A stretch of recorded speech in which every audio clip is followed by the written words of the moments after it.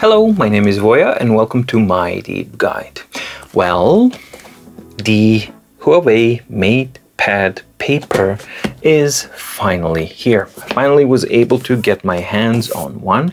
Obtaining this one was made possible only by you awesome Patreon supporters, so thank you so much. The one that I have here, I ordered it actually from AliExpress because these are fairly difficult to get, and only recently they started selling in Europe, and that's just like Germany only and only black version only. So yeah, it was actually a journey, and of course I tried to connect with Huawei, but no response at any given point. No surprise there. So I'm really happy that I got my hands on this one. So let's unbox it and see what's it like. And here it finally is. Now, before I start opening this, just gotta address that in the shipment I received this and this. Okay, adapter for EU stuff, fine. This one is Glass Screen Pro Premium Tempered. And while this is a great thing if you're ordering an ordinary tablet, this is not a great start, because this just shows that whoever is bundling this and selling, I don't know if it's Huawei, but it is a Huawei store that I ordered it from on AliExpress. This is not gonna have a paper-like feel. This is adding distance from pen to screen. They are saying super slim, only 0.3 millimeters. While for a glass protector, that's great. Yeah, so you do get that, but I'm absolutely not gonna use that because that's just like a complete opposite of what this device is supposed to be. So I'm just hoping that that's not an indication of things to come when I unwrap this and see what we get. So, oh, this is a nice touch. The surface of the box is actually quite nice. So it's paper, not plasticky, and it just has a very nice feel to it. So that's kind of cool. So when you slide it out, this is first the device. This, I believe, will be the cover. All right, first now let's open this one up and see what do we get. It's white, I believe. Looks like it. Looks like I got the correct version. So the device is there. That's a good thing.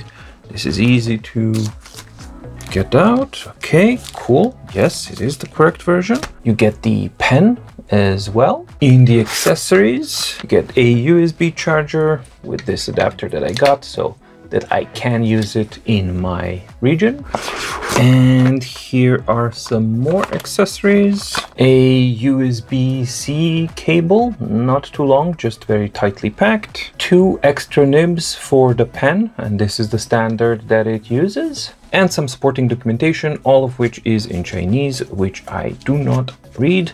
So I can't really tell you what it says because this device is actually for Chinese market. And the other box, does it open the same way? Should. Let's see. There we go. The other box is the protective cover here as well, which actually seems rather nice. Okay, so the whole package contains the device, the cover, USB-C cable, some documentation, the pen, and 2 extra nibs. Fairly complete package. Now, let's focus on this dude. All right, let's get the device out of the protective cover and see what's it like. What does it seem to be like? Well, the first impression is interesting. I have to say that it feels and looks quite interesting. The first thing that strikes me is that it's extremely light. That's something that's really good. It's also relatively thin. I don't know exact specifications. I'll check them out later. I just want to see subjective first impressions of, I just unboxed the device and checking it out. What's it like? So the feel under the hand is actually quite good. The main thing is that it's very light. That's a really good thing. So it's fairly easy to handle in one hand, which is good. But what I'm not sure about is that even though that these edges and the binding on the side of the device, it looks really pretty, it really does, but I'm not sure if this is metal or not, because it does not feel cold to the touch as I would expect metal to be. And when I compared the two surfaces, it is a little bit colder, so maybe it's some kind of a strange alloy. I'm not sure. I'm gonna have to double check those things. But on a first look, the build quality is actually very, very nice. So there's nothing sticking out. The finishing is quite good. All the edges are chamfered, and you can see that the precision of work is actually quite good. On the side here, this is an entirely different type of structure, and it's not leather. It just feels like faux leather, but it feels good. It feels kind of like a notebook or a book kind of a thing, and that surface goes all the way on to the back as well. We just have this kind of line here, which I assume is to allow the transmission of wireless communication, and it goes here as well. Another thing that really strikes me is one of the things that they were talking about, which is the screen to surface ratio. This is actually quite a small device, and if I compare it to the Remarkable, which actually feels a lot heavier, you can actually see that both devices, while they are both 10.3-inch screens, the MatePad paper is considerably smaller of a footprint than the Remarkable. Now, granted, of course, the Remarkable is way, way thinner, but still, it's a lot heavier and it feels a little bit more rigid. Now, this feels more, I feel a little bit more at ease with this because it's just kind of, I don't know, less fragile. That's the first impression that I get here. Now the layout, the screen is flush with the surface, which is nice, and the screen surface, I am happy to say that it is not as reflective as we've seen it in the promo videos that they've released. It's actually rather good. So let me just compare it to the Remarkable, which has an excellent surface, and this one diffuses as much, if not even a bit more. And the intensity is definitely less than on the Remarkable 2. So as I mentioned, on the side you have this kind of surface that goes all the way and covers the entirety of the back. On the back you just have a discrete Huawei shiny kind of logo and some mumbo jumbo stuff. On the top we have one speaker, stereo microphones, and I guess LED indication, a power button which doubles as a fingerprint reader as well. On the side I believe that this is a volume rocker. It definitely looks and feels like it. And on the bottom we have another speaker and a USB-C for charging, data communication, and all the rest of the stuff. And that's pretty much it. That is the device itself. Now the pen is super light. I believe this is a all aluminum build, and it actually feels rather good in a hand. Now I don't know how much of a fan I am going to be of a pen like this, but initial feel feels like writing rubber on plastic, which it is actually. So no felt tip there to make it feel nice, but it's not terrible. It's not terrible at all, the first impressions.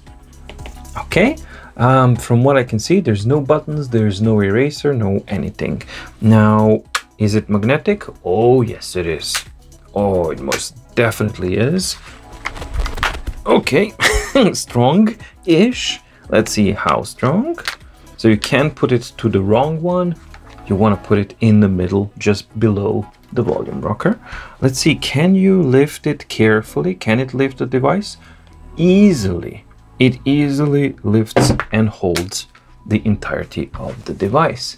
So that's pretty cool. All right, before the first power up, now let's just see how does this whole thing fit into the protective pouch cover. I guess there's no mounting here, so I guess it's magnetic. Let's see. Yes, it just slides into the place and we're good to go. Extremely elegant packaging, very thin and really nice. Basically the same concept as the Note Air 2 Plus. Does this, so many of these. Does it stick on the back?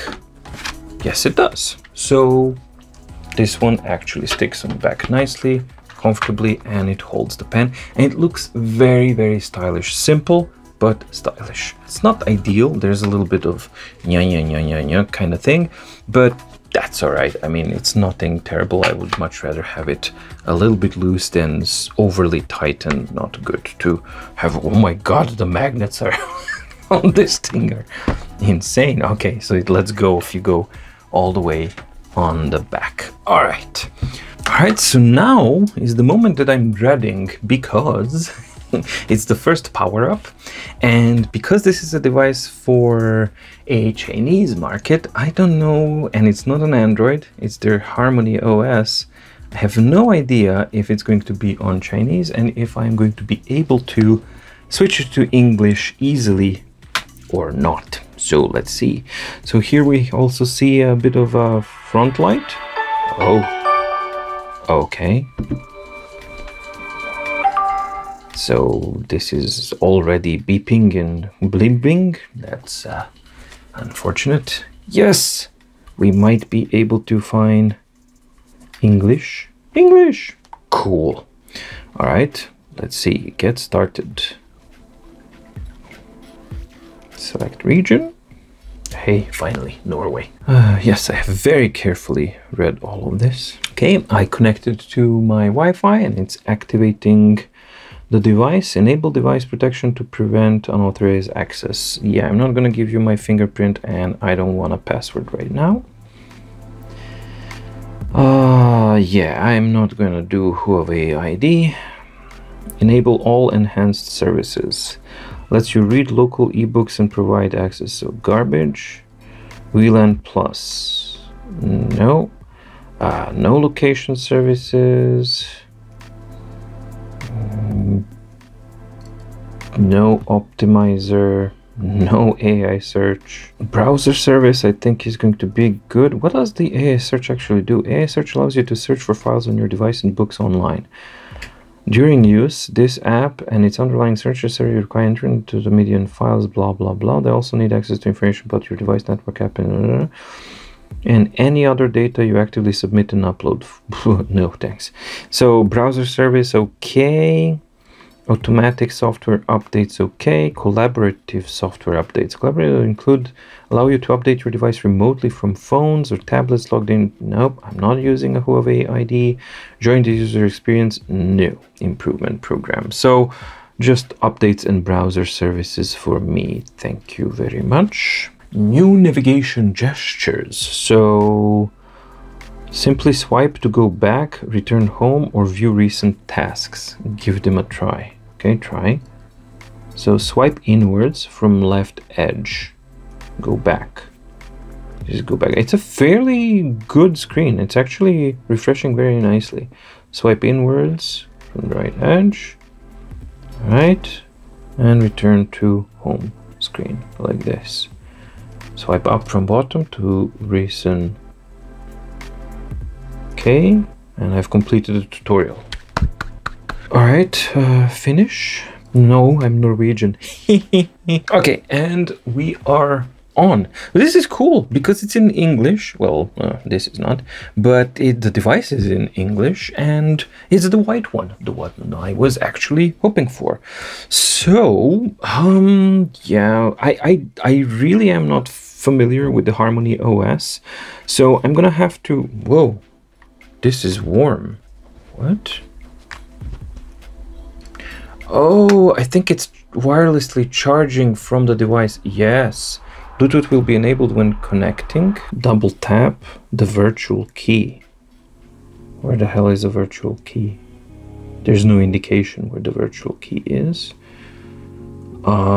If this, so it says Huawei on the side, so I guess it's around there.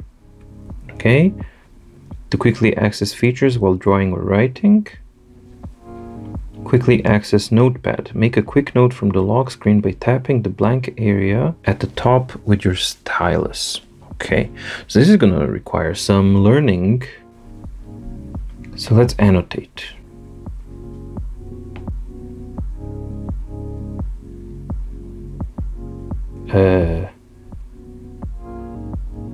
I am confused. What am I? Oh, I'm annotating directly on here. Okay. No. So you can actually write on top of your screen. That's very interesting. All right, so I can see that I'm gonna have to learn how to use this properly. So I'm just gonna go to notes here, assume that I can hit plus to create a new lined template here. I'm gonna use a fountain pen and I'm gonna try and do some writing just to see how does it feel. So this is my first writing attempt with the MatePad paper. Oh, okay, you know what? I was not expecting this to be like this. Okay, this is feeling and performing a lot better than I expected it to. I honestly did not expect it to perform like this. This is actually feeling good. I mean, I had bias towards a pen like this. This is surprising because the performance of the writing is really fast, like properly fast. The pen writing is feeling not like a graphite pen, not like paper, but it feels quite good. I mean, I really enjoy writing, but the most important thing is that the brushes are rather good. So this is a graphite pencil. Then we have a ballpoint pen. So this is not pressure sensitive. So fast and smooth. Fountain pen, how do you adjust the size? Bold, mid, fine. Okay. See what the bold does to see the pressure sensitivity. Very nice pressure sensitivity. Actually, the pen is very responsive. And I just wanted to bring it up closer just so you can see the actual quality of the written content. So this is again very surprising. Then we have a marker. Actually quite good performance for a super thick line. We have gray, white. How does it stack colors?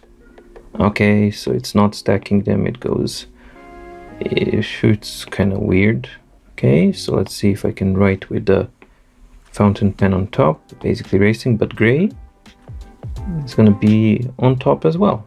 All right, so that's kind of okay-ish. Not perfect, but okay. How does the fine fountain pen work? Fine print.